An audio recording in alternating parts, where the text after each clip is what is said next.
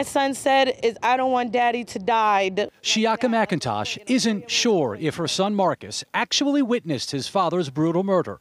She does know her son was his father's life. We don't even see a lot of black men with their kids, and this man gets killed while he's with his child. McIntosh tells News Center 5 the man murdered today behind a Mattapan barbershop is Marcus Hall. Sources say the 31-year-old was shot 6 times, twice in the head. The gunman still on the run.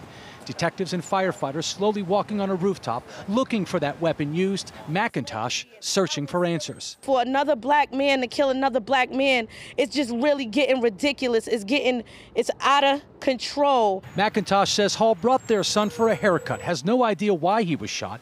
The 4-year-old was unhurt, rushed out of the shop by a barber as the thunder of gunfire erupted. I'm too late today, and I'm devastated as I'm talking to you, sir. Too late because Carol Smith was on his way to the barbershop to speak with its patrons about the violence happening on these very streets.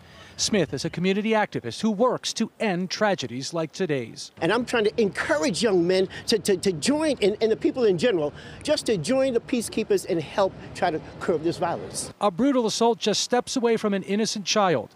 Marcus Hall killed in a manner McIntosh says he preached against. The #1 thing that man loved was black unity.